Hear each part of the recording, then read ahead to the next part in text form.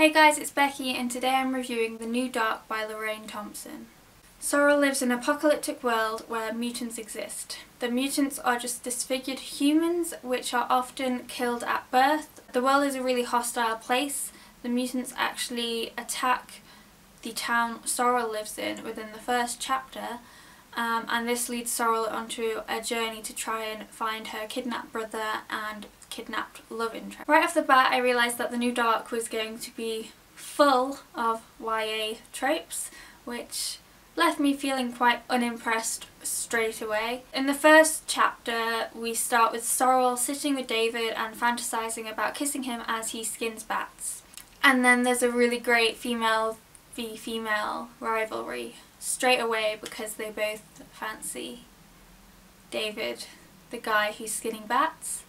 It was off-putting straight away for me. I did not want to read any more about this romance as soon as I picked up the book. The New Dark does try to make some really good points about prejudice and racism within the story. The mutants are the ones that are being prejudiced against because they are being killed or exiled and treated differently because they are mutants. The way it was written, it didn't really help this point at all. The mutants were in fact actually really violent. They killed an entire village apart from the young, which they then sold as slaves. The only mutant that is shown to be a good person is the one that Sorrel befriends while she is being held captive by the cult. It just wasn't well put together. Another issue I had when reading this was I found out that the story is only set around 50 years after whatever event caused them to revert back to the medieval kind of ways they're living.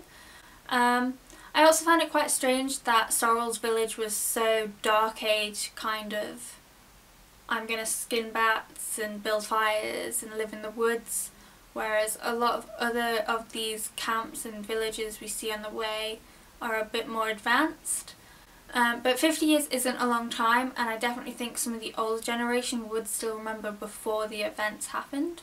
Therefore they could pass down the knowledge which Sorrel's village seemed to be lacking about simple things like showers. I just feel like 50 years in the future from now, if something were to happen, we would be trying to rebuild our lives as to how it was 50 years before.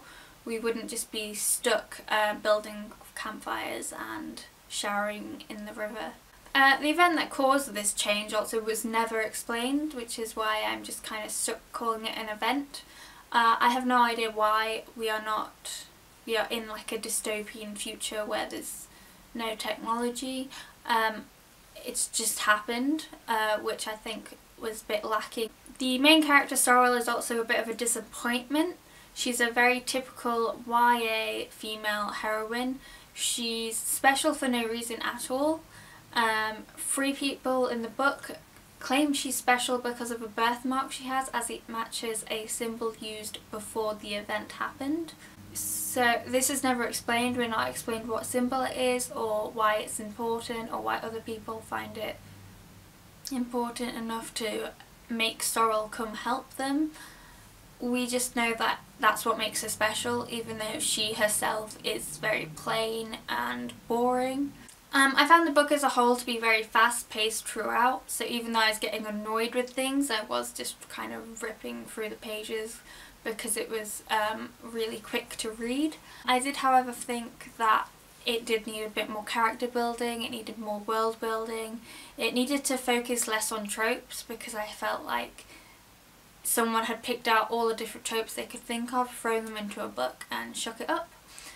I just think it needed a little bit more work than it had because the premise itself was actually really good, and from the blurb I did originally think it was going to be a lot more interesting. Thanks guys for watching this, and I hope to see you guys again soon.